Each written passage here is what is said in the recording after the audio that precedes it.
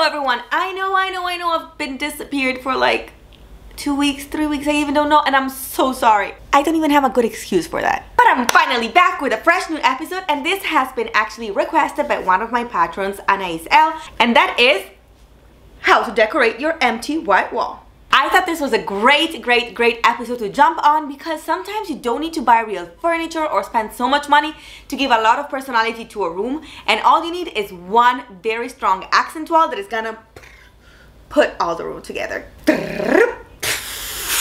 Tip number one is mirrors. I did this video like a year ago and it went completely viral, and yes, my room was completely transformed by these mirrors because of two big reasons. One, mirrors reflect light, and this means that all the rooms look so much brighter, and number two, it gives the room so much more space. It looks more spacious, and this can totally be a kick in if you have a small room. There are several ways that you can transform your walls with mirrors. You can buy one very big mirror with a super cool frame and already it's gonna give a vibe to your space, or a super big trend is this industrial wall. So you just buy a lot of little sticks and you can buy this little squared mirrors from ikea. I'm gonna show you like a little shortcut of how to do this wall in your room, and I'm telling you, you can do it colorful if you have more like a funky vibe, or you can do it industrial in black, or you can leave it in wood if you have like more like of a earthy feeling that you want to give to the room. Suggestion number two. I have been doing this for so many of my clients right now because it's becoming a huge trend, and that is simply wood lines. It doesn't even have to be wood. It is enough if it looks like wood because the plasticky ones are cheaper and they give actually the same effect. I'm gonna leave you the link for this one down below, and it's super easy to apply. But if you are a little bit more crafty and you want to decide the shape of your wood and the direction at which it goes, I will show you now a few rooms that I did with this trick. You literally can decide in any position that you want it, all vertical. In this room I actually did it also on the ceiling, so to make it like a huge headboard behind the bed. You can do this also in your living room and it's gonna look insane behind the couch, for example, or maybe even behind the TV. Then I had this different client that had more like of a minimalistical look, and they wanted something modern but not too strong of a personality in the room. So what we did was do diagonal lines on the walls, so all the wood had to be cut in diagonals, and then we also painted on top of the wood so that it would have more of a earthy but cohesive feeling with the rest of the room instead of the wood jumping out of the wall in its own color. Choose whatever fits your space. Tip number three, and this is probably the most famous that there is right now, and that is gallery walls. There are so many videos that are gonna explain you in detail how to make a gallery wall. You can literally cut out some papers or cardboard and place it on the wall, and in that way you can literally decide all the placement and where to put them before making holes in the wall so that there is no commitment issues. But I will also give you a second way to do this. I just saw this on Instagram a few days ago. I'm gonna show you the video that I saw, and I'm gonna put her link because I thought this was genius.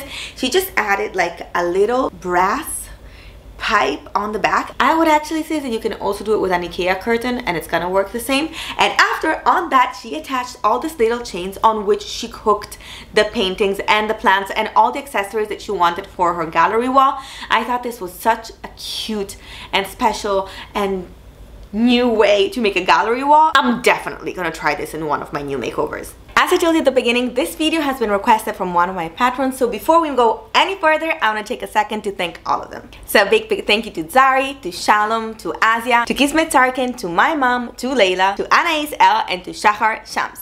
Let's go back to our episode. Tip number four. This is probably the easiest and the most obvious, and that is color. You can decide to paint one single wall in an accent color, and it's going to immediately drive the attention to that place. You can decide to do it halfway through the wall, and that is incredible. I did it in this apartment, and that is already an incredible change that you can give to the room. Or you can actually decide to just make a square in the wall that you want, or if you're a little bit more crafty and you're a good artist, you can actually paint your own drawing, mural, whatever it is on the wall, so that the accent wall is also going to have its own texture. I did it on this other room instead as a little backdrop for this room makeover. I'm going to show you even more pictures of what I found on Pinterest because this idea can change the space completely, and it's probably the cheapest thing you can do because all you're paying is for the price of paint and your time.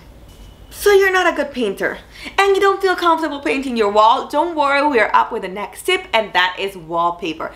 There are so many gorgeous prints online that you can find. Some of them are very expensive, some of them are very affordable. You can totally go with whatever your pocket tells you, but the result is for sure gonna change your space. You can decide something more minimalistic that is almost like a paint with a little bit of grid that you're adding to the wall, or something with real drawings on it if you want something more special.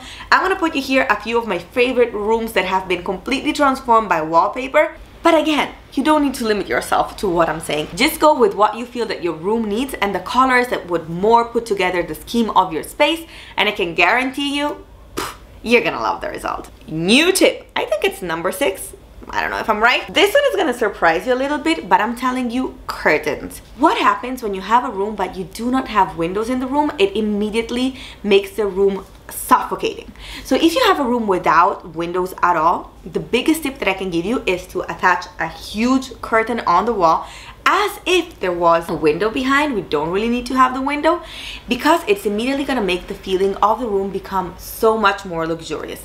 I'm gonna show you here places of hotels that are luxurious, that have this huge curtains, and you have immediately this vibe of elegance and expensive simply from the texture of the curtain. Now, this tip does not work only in rooms that do not have a window, even though that's a great hack in case you don't have, but even for rooms where you do have windows. Always bring the curtain way higher than the window, all the way to the ceilings and way beyond, right and left, because big windows look like a more expensive place, give more vibe to the place, make all the place look more vibey and cozy and expensive, stylish.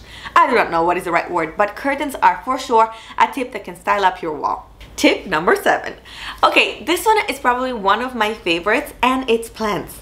You can totally bring a full garden inside your house. You don't have to exaggerate like me if you feel that this is too much, even though I love it and I get questions about this all the time.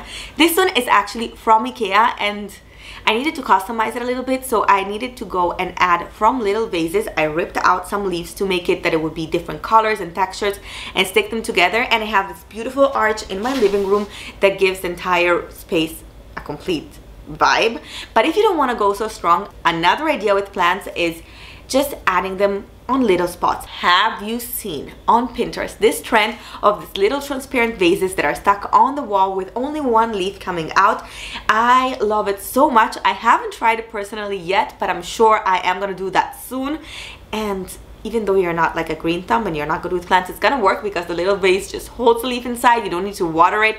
It gives so much coziness to the room, and I think it's totally special, and it can totally transform your space. New tip, it's textures.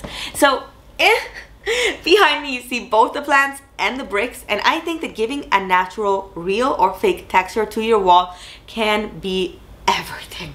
So if you want to do it with brick walls, if you want to do it with concrete, if you want to do it with wood, anything that is a natural thing that could have been the real structure of the house, even though you don't have it, is gonna add so much to your space. I did this with wallpaper. I have a video where I explain in detail how to do it. If you want it, it's going to be here down below. Here's a little summary of what I did, adding also texture on it. But you can do this with anything. Even if you want to do like a concrete wall, you can do that. I actually did a video also about that. Or if you want to do it with wood, anything that is going to add like some specialness to your room is a huge tip. I love it. I did it more or less in every space I did because I love some original fake texture on the wall. You want another tip? Okay, I got you, and that is shelves.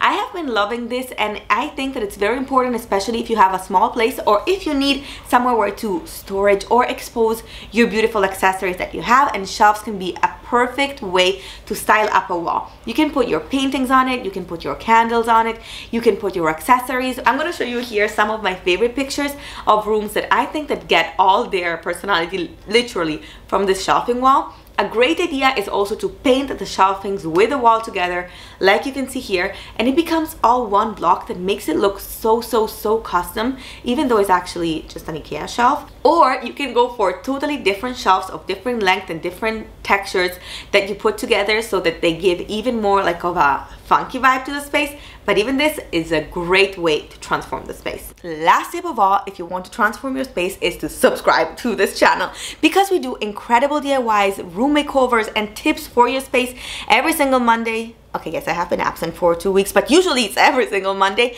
and you do not want to miss this episode. Don't forget to subscribe. I love you so much, and see you next Monday.